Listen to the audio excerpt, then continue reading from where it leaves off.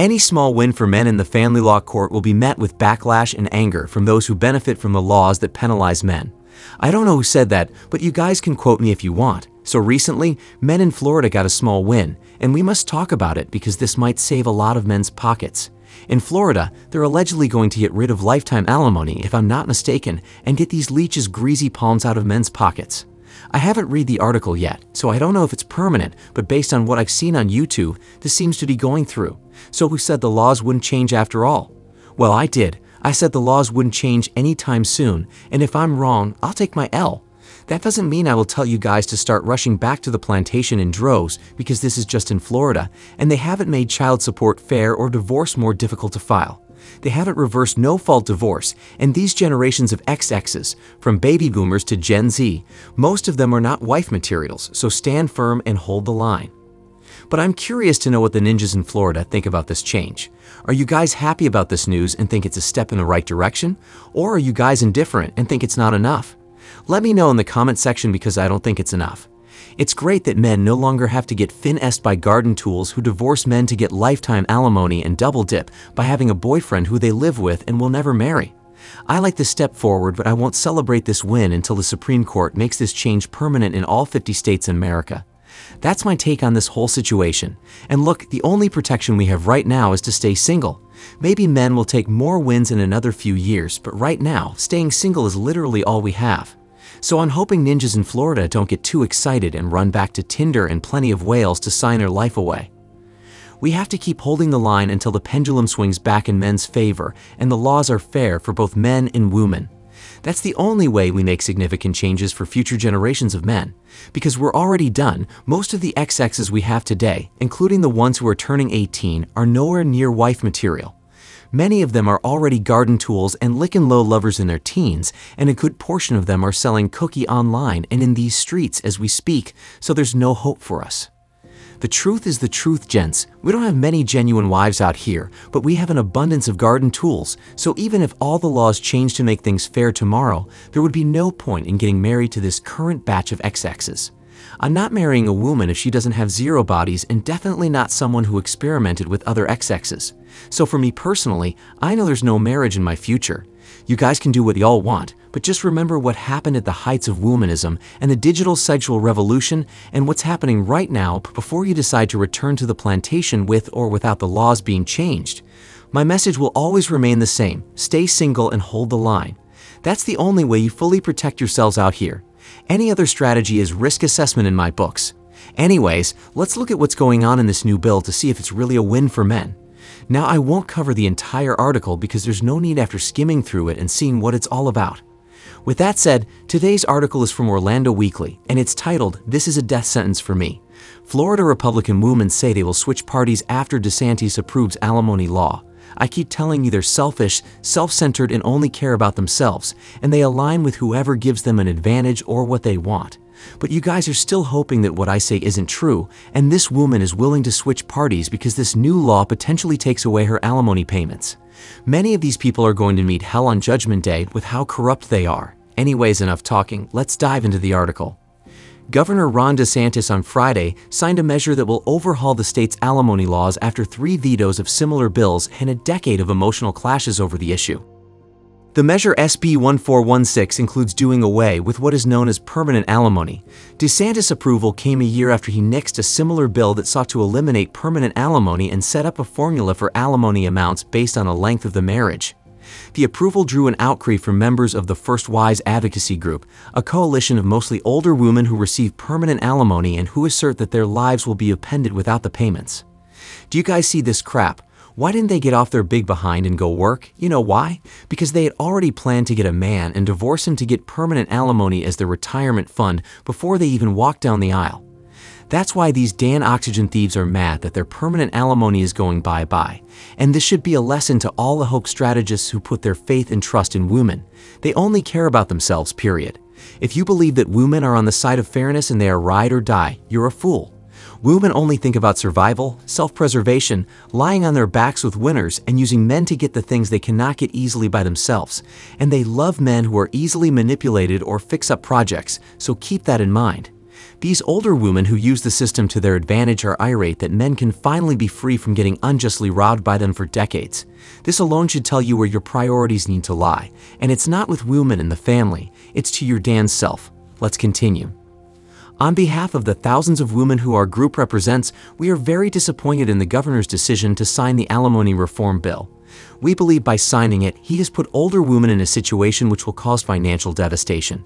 The so-called party of family values has just contributed to the erosion of the institution of marriage in Florida. Jan Kilalia, a 63-year-old Boca Raton woman who founded the group a decade ago, told the News Service of Florida in a text message Friday. You guys hear this ish. So what about the men who've been getting robbed and have their retirement jacked up? Aren't those men going to be in a worse situation later on? But they don't care. They're selfish and evil, so it is what it is. I don't know why men continue to give these people what they want when they obviously use the system to capitalize off of men. But you guys do you. I know I'm not giving any woman a chance to make me homeless and forced to beg on the streets for spare change. That will never happen. I will even sacrifice my seg's life and abstain for the rest of my life if that's my only option to not get screwed by a woman and the legal system. You guys say the same. Are you willing to give up the cookie until death? No, you're not, and that's why you'll always get screwed. Let's continue. The years-long effort to eliminate permanent alimony has been a highly contentious issue. It elicited tearful testimony from members of the First Wives group, but it also spurred impassioned pleas from ex-spouses who said they had been forced to work long past the age they wanted to retire because they were on the hook for alimony payments. Here we go. You see what men have to put up with just because they loved an evil incarnate beach.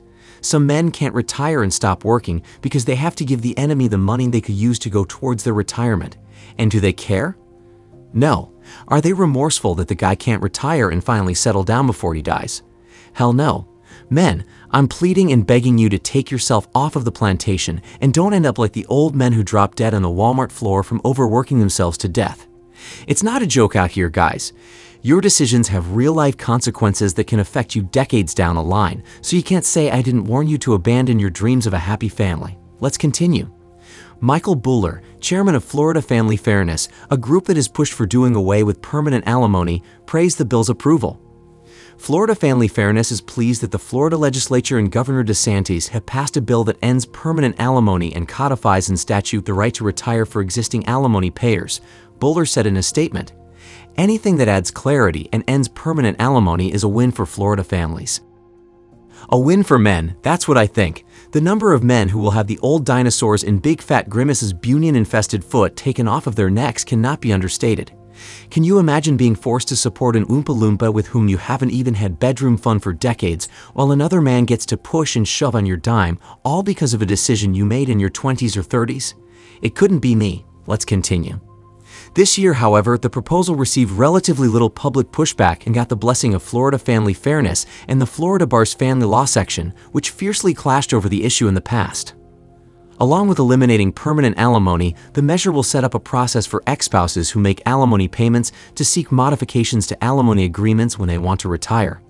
It will allow judges to reduce or terminate alimony, support or maintenance payments after considering a number of factors, such as the age and health of the person who makes payments, the customary retirement age of that person's occupation, the economic impact a reduction in alimony would have on the recipient of the payments, and the motivation for retirement and the likelihood of returning to work for the person making the payments. Yes, send these lazy sloths to work. They wanted to be strong and independent, so let them break their backs and prove their strength and independence. These people have been sucking off men's nipples for far too long. Kick their butt off and send them to work. Men, we need this for the entire United States, especially in California. Get these people to work, pay taxes, and stop living off of men and having another man support them. This has been going on for far too long, and I'm glad this change is coming. Let's just hope we can get the Supreme Court to get rid of lifetime alimony for the entire United States. Let's continue. The bill, which will take effect Saturday, also will set a 5-year limit on what is known as rehabilitative alimony. Under the plan, people married for less than 3 years will not be eligible for alimony payments, and those who have been married 20 years or longer will be eligible to receive payments for up to 75% of the term of the marriage.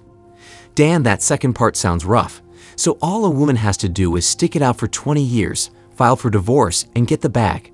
I'm not in support of this. Give them nothing. That's where I stand. You either stay with me or get nothing. That's how it should be. If I was going to make it fair, I would say if the man files for divorce, she can get the up to 75% because some of you guys will trade in your wives for a prime piece of steak and leave her out in the cold, which I can't support. But if the woman files for divorce after 20 years of marriage without proof of abuse or neglect, she gets nothing. That's fair, in my opinion. Let me know if you agree or disagree with me in the comment section. Let's wrap this bad boy up. The new law will also allow alimony payers to seek modifications if a supportive relationship exists or has existed involving their ex-spouses in the previous year. Critics argue the provision is vague and could apply to temporary roommates who help alimony recipients cover living expenses for short periods of time. Yes, if they get a new boyfriend, then no alimony for the ex-husband.